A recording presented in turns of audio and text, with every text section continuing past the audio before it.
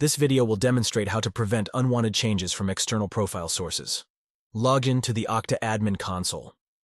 Navigate to Directory, then select Profile Editor. On the Profile Editor page, select the User default. Under the Attributes section, look for the desired attribute that should not be changed. In this demo, we choose Display Name. Click on the information icon. Set the source priority to Inherit from Okta. Then click Save Attribute. Once this value is updated, the display name attribute will not be changed by external profile sources. Repeat this process for any additional attributes that should not be updated by an external profile source. Thanks for watching.